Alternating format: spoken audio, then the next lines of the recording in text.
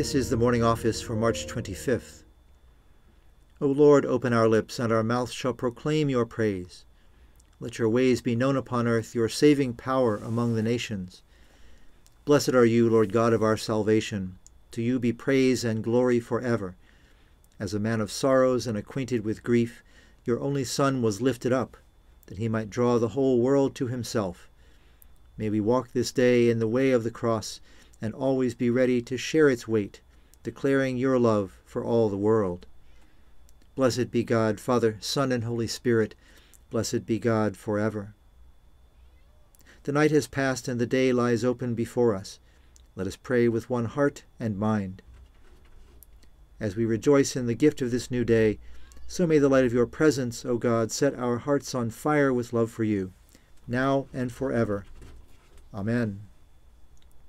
The portion of the Psalter appointed for today is Psalm 36, verses 5 to 11. Your love, O Lord, reaches to the heavens, and your faithfulness to the clouds. Your righteousness is like the strong mountains, your justice like the great deep. You save both man and beast, O Lord. How priceless is your love, O God! Your people take refuge under the shadow of your wings. They feast upon the abundance of your house. You give them drink from the river of your delights. For with you is the well of life, and in your light we see light. Continue your loving kindness to those who know you, and your favor to those who are true of heart. Let not the foot of the proud come near me, nor the hand of the wicked push me aside. Glory to the Father, and to the Son, and to the Holy Spirit, as it was in the beginning, is now, and will be forever. Amen. A reading from the book of the prophet Isaiah. Here is my servant, whom I uphold, my chosen, in whom my soul delights. I have put my spirit upon him. He will bring forth justice to the nations. He will not cry or lift up his voice, or make it heard in the street. A bruised reed he will not break, and a dimly burning wick he will not quench. He will faithfully bring forth justice. He will not grow faint or be crushed until he has established justice in the earth, and the coastlands wait for his teaching. Thus says God the Lord, who created the heavens and stretched them out, who spread out the earth and what comes from it, who gives breath to the people upon it, and spirit to those who walk in it. I am the Lord. I have called you in righteousness. I have taken you by the hand and kept you.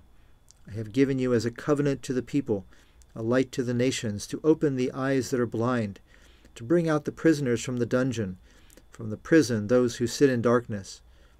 I am the Lord, that is my name.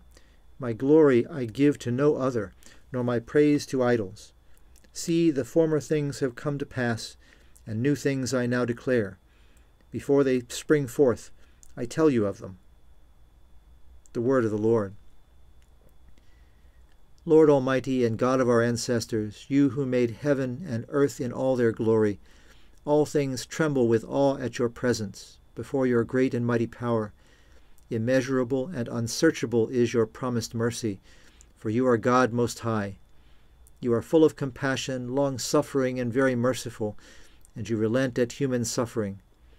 O God, according to your great goodness, you have promised forgiveness for repentance to those who have sinned against you. The sins I have committed against you are more in number than the sands of the sea.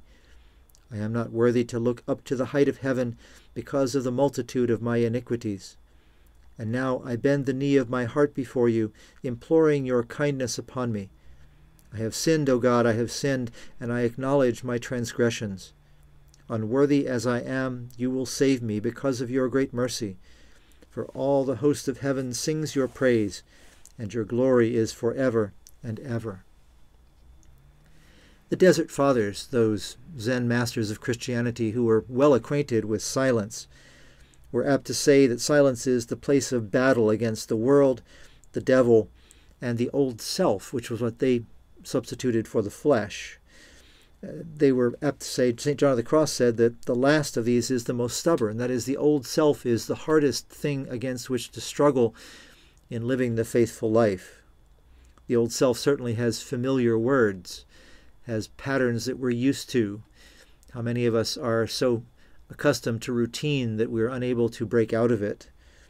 Perhaps part of silence is to enable us to examine our old routines, examine ourselves and those pieces of ourselves that we take for granted, and to begin to set those aside as new and better things are presented to us.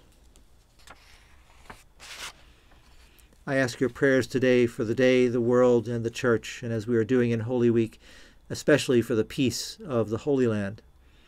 Pray for all those who, like ourselves, go about their normal lives or try to go about their normal lives in constant fear, in danger of violence, in danger of sudden death. Pray that those who live in the place where our Lord walked will be able to walk in safety.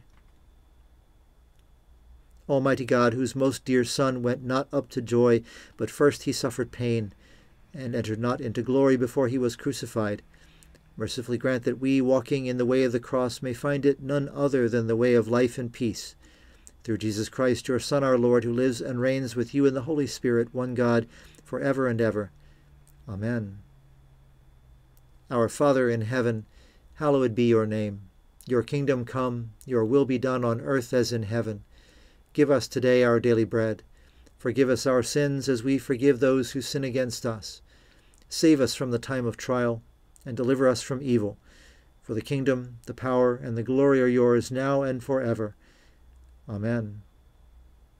May God, our Redeemer, show us compassion and love. Amen. Let us bless the Lord. Thanks be to God.